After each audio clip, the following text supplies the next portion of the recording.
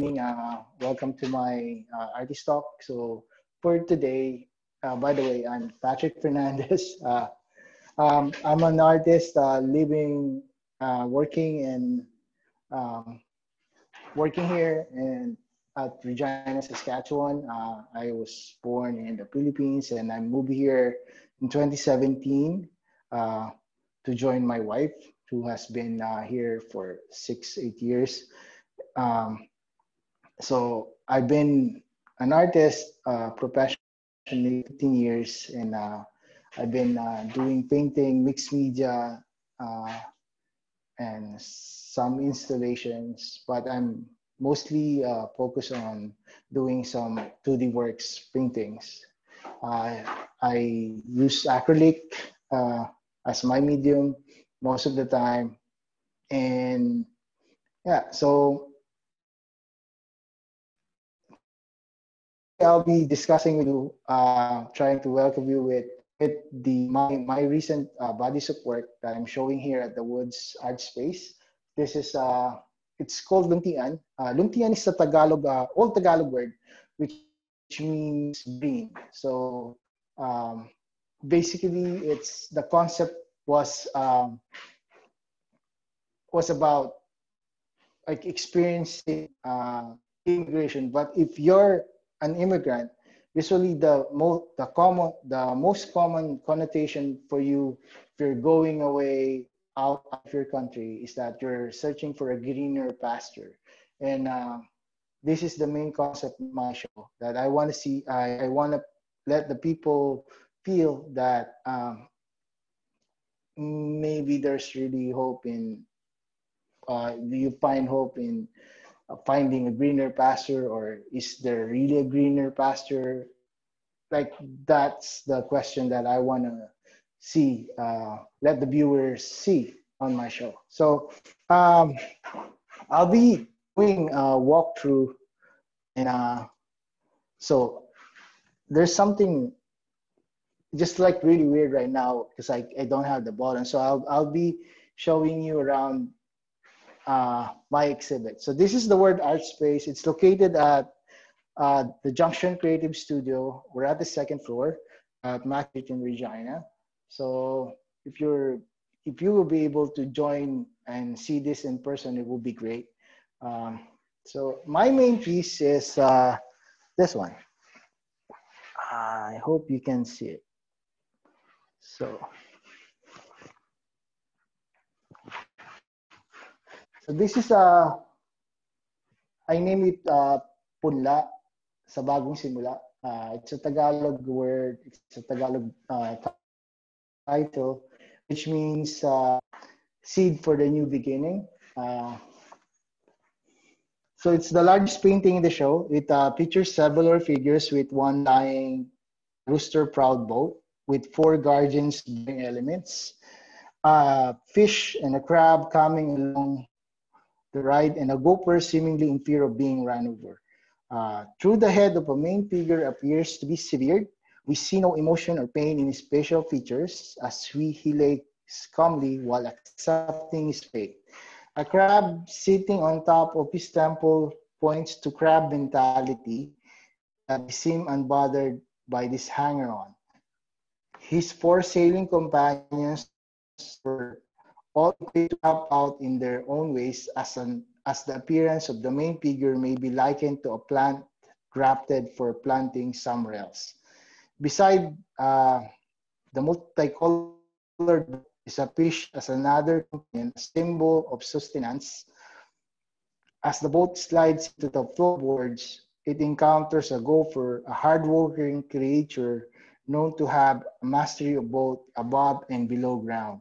Energy suffuses the figures with chartreuse glow, teeming with life force and inspiration as they take on the rest of the journey towards greener pasture.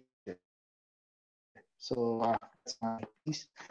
Another body support that I created for this show is an 8 pieces portraits of female figures, which are this. So these are my 8 figures.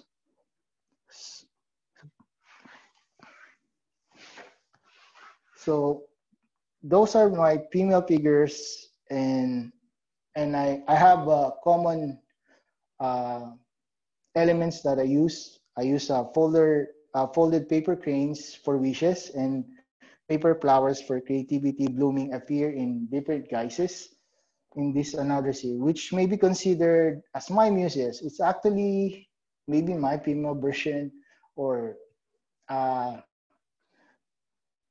like I just wanna. It's from my imagination. It's I just want to connect something from my planet. So these are entitled, and the titles of these paintings are basically my motivational quotes that I wrote in my notebook. So some titles are anything can happen, anything can be. I am a dreamer, but I'm not the only one. It's just actually a song. I still have something to hope for. Keep your face to the sun, and you will never see shadows. May your choices reflect your hope. Only in the darkness will you see stars, and these eyes have longing in them. And this is a waking dream. So this may be mixed and shuffled for the best messages, but the viewer needs to experience it for that moment. The paces evolve from fresh youth to wisdom-filled women spouting sage advice. One thing for the dawn to break is another piece that I did, harkens to foliage textured forest creatures from my past exhibition with doleful eyes on a pace direct confrontation, which whoever has the courage to look in their eye. So another body work that I did is this abstract work. These are named Coexist. Okay.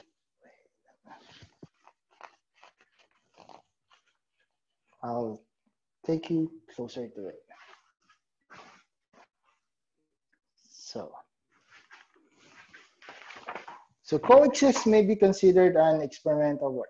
I usually don't do uh, non-representational work. This is my first public exposition that I displayed a non-representational work. But this is like coral-like growths and floral clusters that read and shift their position and rotation. This is a nod to shifting tides in Canada, which may be considered as country that serve as melting pot that fuses varying cultures together in one bubbling cauldron of diversity. The strange features of the subjects cannot be associated with one particular classification but portray different species thriving together, which is an ideal setup considering the inequality, division, and racism that still pervade society. So one of the picture of my installation, it's called bagahe or baggage. I'll put here.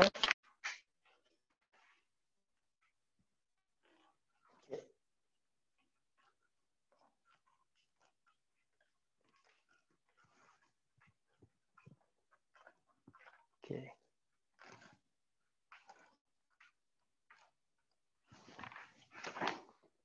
So baggage is it actually signifies of W for overseas Filipino workers.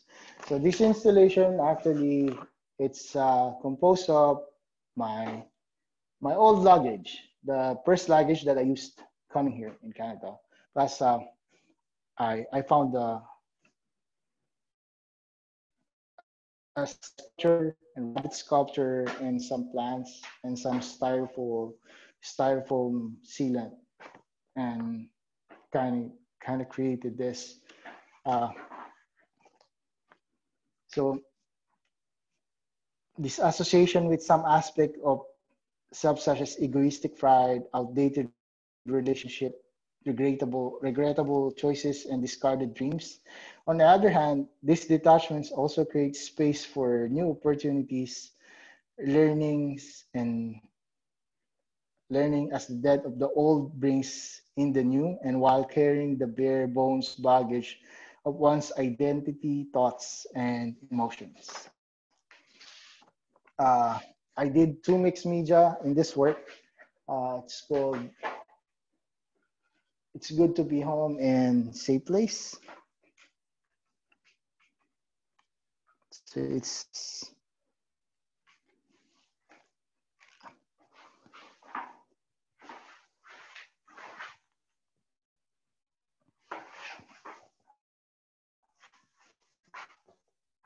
So this is like I want to explore comfort and belongingness and like a house surrounding the body and the heart. It's basically like trying to find home uh, in this place. So with that, this one is self-entitled. It's a wood carved on acrylic. It's called LUNTIAN. It's a self-titled from the show. Um, it's it's a picture of a man with like all green, like signifies the embodiment of a greener pasture. But it also had this like on the side that's kind of uh, with the human face.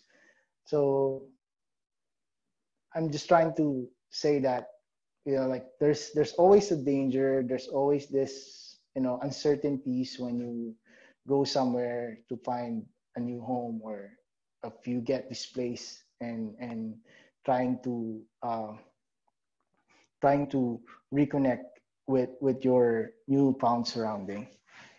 Uh, this piece that I'm about that last that I'm about to show you is actually supposed to be not part of the show, but my good friend tells like it's actually my favorite. Uh, it's from a previous show, but I decided to include it here, basically because it's how most people feel about right now with the pandemic. So people are wanting to go out. People want to be back in normal. So this is entitled "The Horizon is Burning." Uh, I it's a figure of a man trying to weigh in a black heart, and there's a written words bata or bye-bying. It's an old way of writing in the Philippines. It's the word says pag-asa or hope. So you're trying to find hope uh, and trying to weigh hope. Like it's still like that. It's still on the uh, that, that you wanted to like find it and trying to not to lose it, even if it's hanging on a thread. Uh, well, with that, like my main conclusion though is it seems like life has propelled the artist to like life has propelled us towards greener pasture this whole time as now as the whole time as we find ourselves planting roots in a strange place, the most distant from birthplace. We dream of a better life and fresh beginning with the family. Um, this show, Luntian, find opportunities, unfurling, turning chance and circumstance into turning points for growth. For me, this is a time for continued cultivation and expansion of art production, concept budding, flowering, and sprouting abundance. Um, before before I end though, I want to show you something that I prepared uh, I prepared a lot for this show, and I wanted to show you something that I want you to experience personally. So usually my shows is I'm using light effects to kind of enhance the painting and kind of let the painting speak uh, something. Wait, now I saw the camera, but now it's gone. Okay, so with this though, I'll go into the light. If you have a question, please do shoot me a message and this one.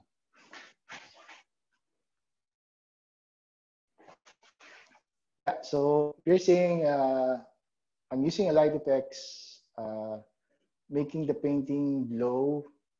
Uh, I'm usually I use painting that are photoluminescent and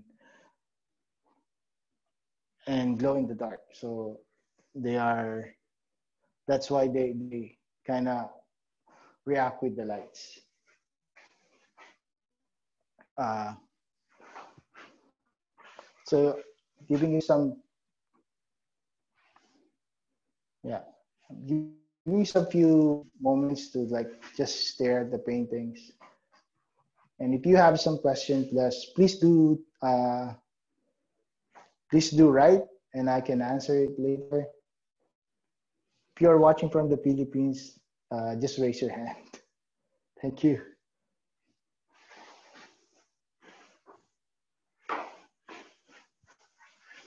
Oh, I did. Hi, Earl.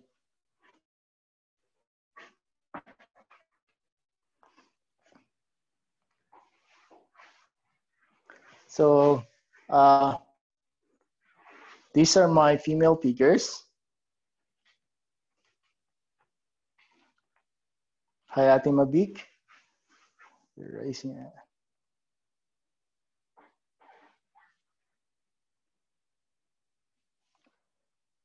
Number 2. Hi. Just say number 2.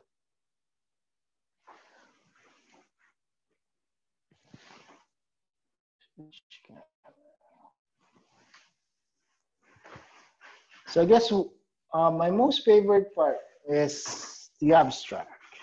It's actually so the abstract things that I did, not representational. These are I was inspired by a picture that I saw on the internet.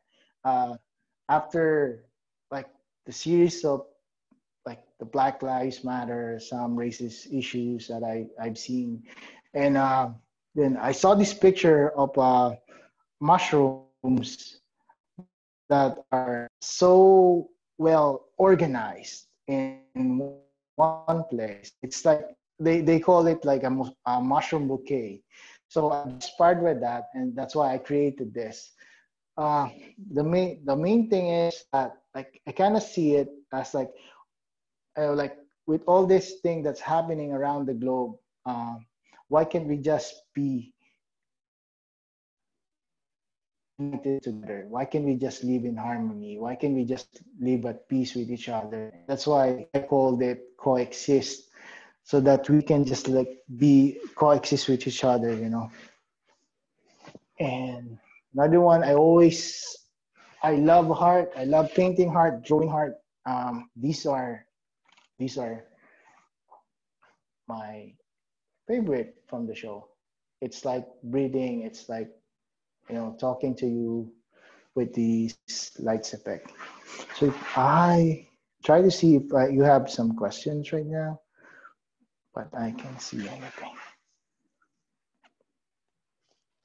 Okay, so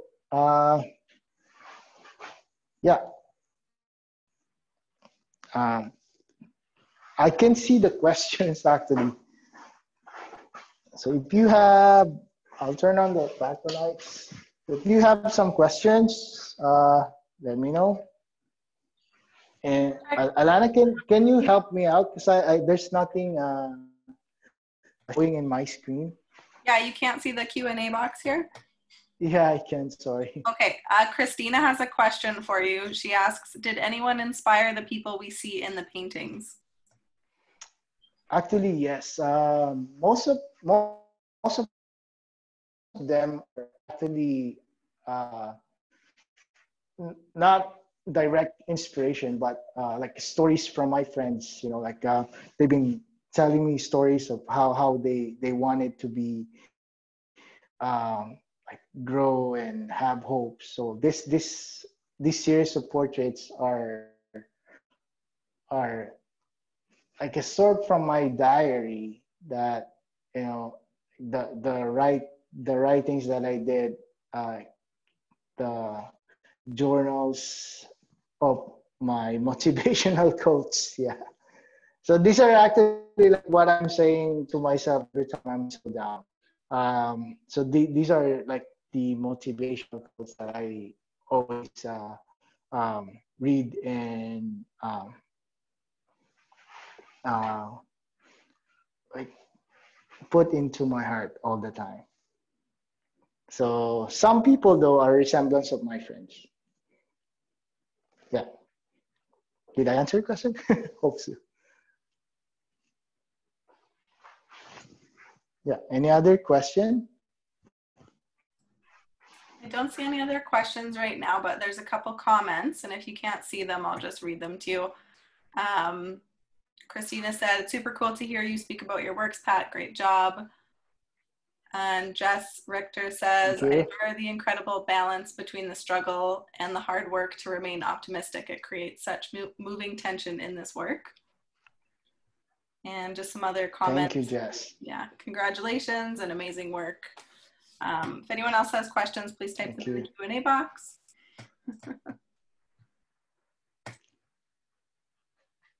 Yeah, sorry I can't read the questions. Like, already into now. There's shows now. Oops, come we again. Have one more. One more question from Jess as well. I like that your work is an immersive experience using light and the green grass on the walls. When working on your exhibitions, do you have this vision in mind the whole time, or does it evolve as the paintings do? The green grass actually like had this in mind already. So I have this concept of the show as used to be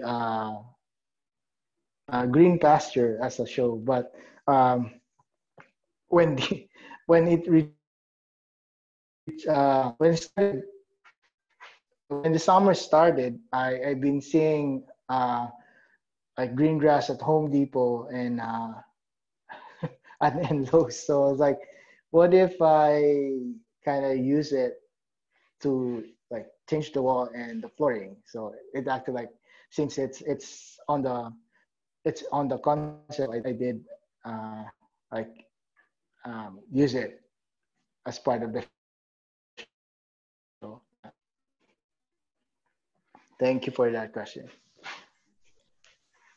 We have another one here from Earl, or a couple more. They ask, what is your advice to an aspiring artist who is struggling in creating a composition with a successful storytelling? Because I struggle on that a lot. Okay. Well, I guess it's every artist's struggle. The thing is that you have to be true to yourself until you find yourself like true to your subjects, true to your subjects, and like if you find yourself like if you try to compose yourself as you are the subject, or try to what do you call this? If you're breathing and thinking about your subject all the time, that's the time that you'll be able to like compose it better. Don't try to paint something that you are not. Sometimes like some advices that I hear is that like try to copy master's work, and then you'll find your style or your own. The thing is that you're still copying, but you have to be true to yourself. What do you want it to paint? What do you want? What are the subjects that you want to explore? So those are the main things that you need to answer before you can do a painting. Everyone struggle for composing an artwork because they don't have the idea yet in mind. They don't know what to paint. They get easily distracted by the other, like the other pictures and paintings that they see online or in the internet.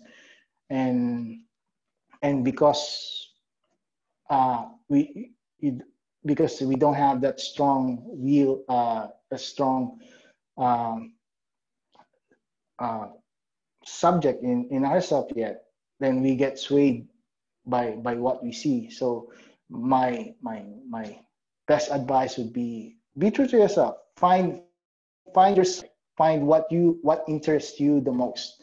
Then you'll be able to, and shut it down. Make a diary, write everything, and as time progresses, you just look back to it and challenge yourself to draw every single detail. And a big composition, a big painting is something that does not happen overnight. It's a series of practice for each uh, painting. Like for every details that in it, there will be like a study. So just keep studying your work and meditate on it, I guess. Yeah. Good luck. Looks like we have about 3 more questions here, so I'll just give you the next one. Jess Okay. says, your work is really personal. Do you consider any of these pieces a self-portrait?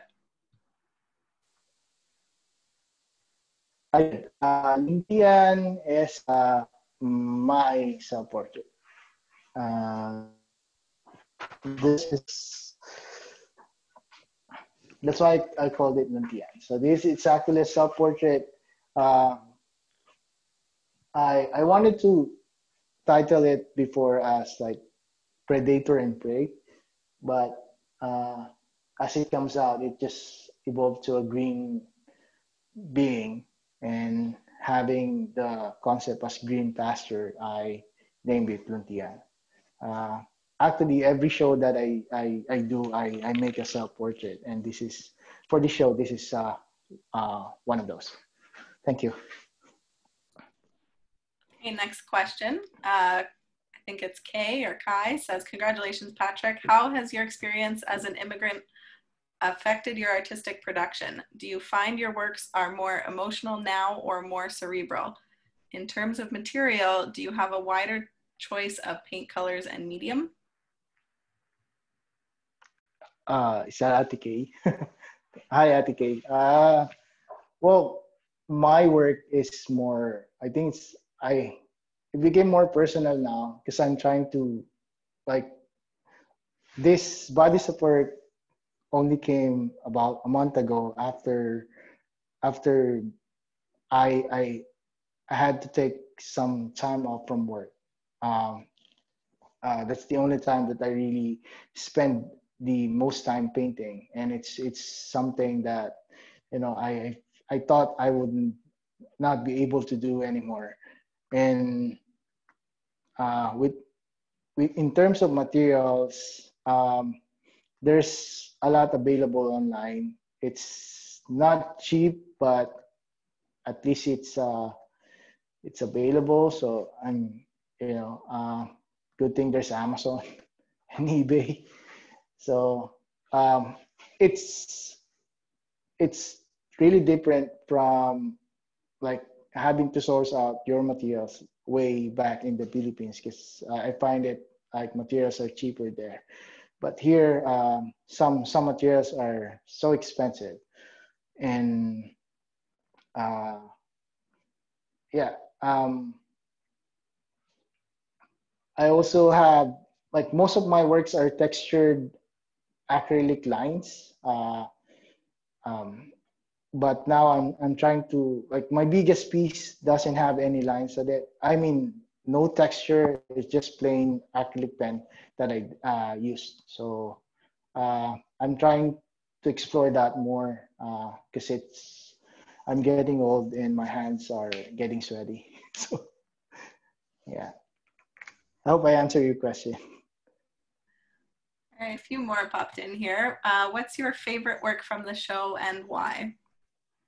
My favorite work from the show, actually my biggest piece, because um, it took me the longest time uh, to create. Plus, it kind of summarized everything that is on the show. That what I wanted to tell, what I wanted my viewer to see and feel. So everything is in there. So that's Pudla is my favorite painting. Yeah, I should go ahead. Yeah. Love that piece too. Okay, Thank you. Danielle has a question for you. She asks, can you talk a bit about the recurring images like the paper cranes and the patterns? What is the significance?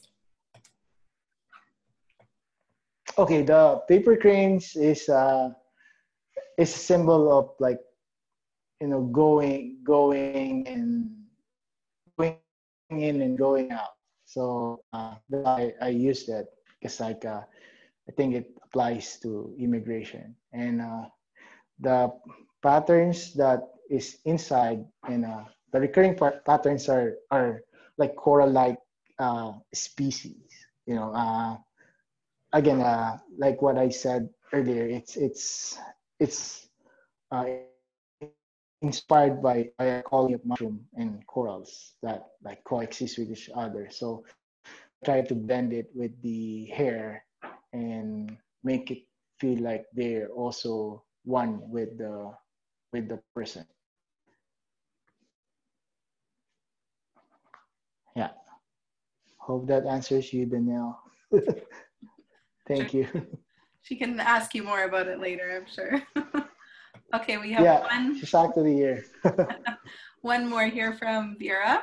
And she asks, as you spend more time here in Canada, your new home, do you think your work will change or will it always be influenced by where you grew up?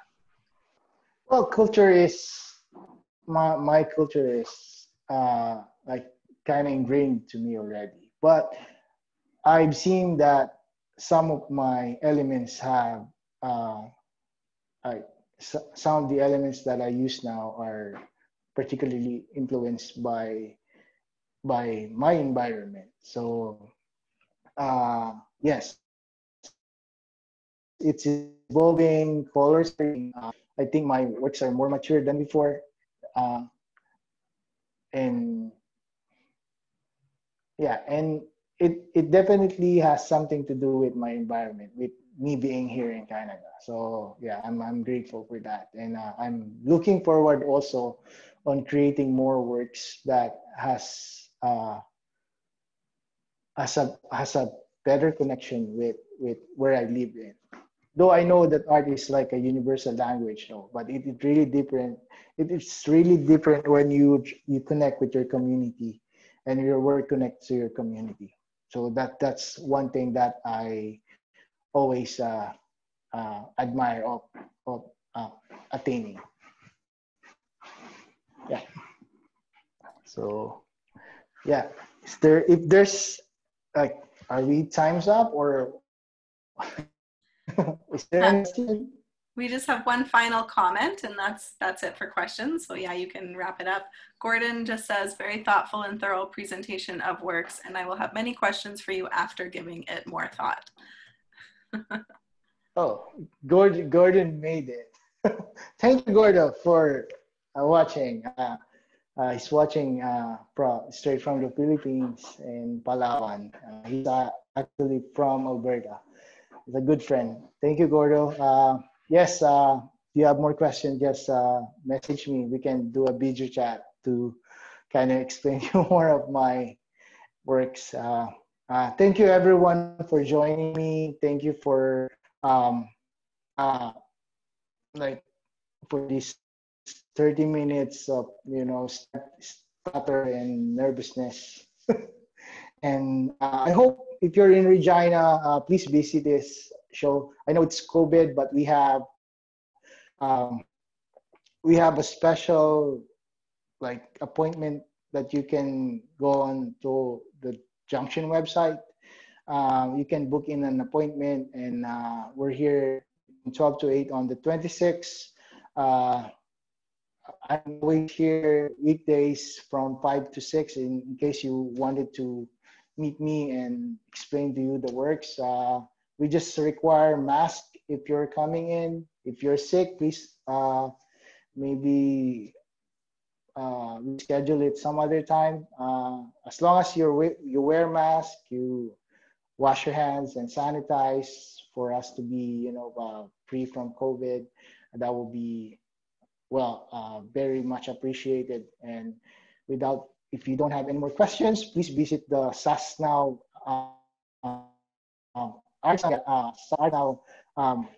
website to view more of my paintings. Thank you so much for watching. Thank you for joining me here. Yan. Maraming salamat. Bye-bye.